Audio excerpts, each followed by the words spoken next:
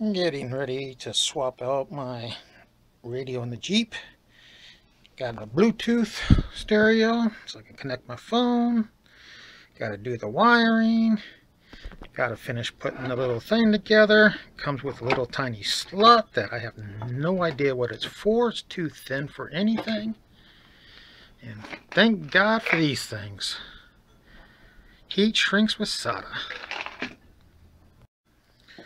Oh, got this all mounted up. And got the wiring harness done. Waiting on some cloth tape tomorrow so I can wrap it all up nice and neat. Most of the connections were made with a soldering gun, except for 2 with a soldering iron.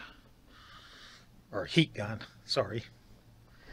I'll let you know how it works. Alright, got all my splicing work done. This is a AWSC1 remote control steering wheel retainer. And if you have one, for my truck, the Jeep, it's the pink wire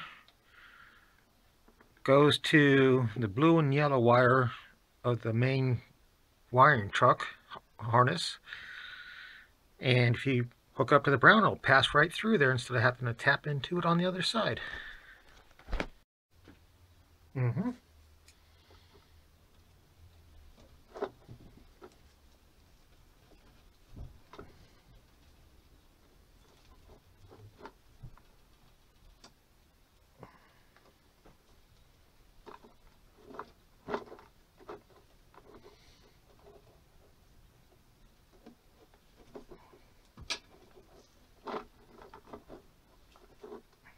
Fabric tape sticks to itself.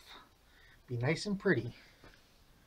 And here we go, all taped up to the radio, to the car wiring.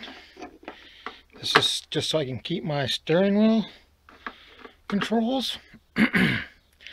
We're ready to shove it all together. Okay, we got the original wiring. Then the little pigtail I just made that goes into the back of my stereo. Little JVC unit. And I still have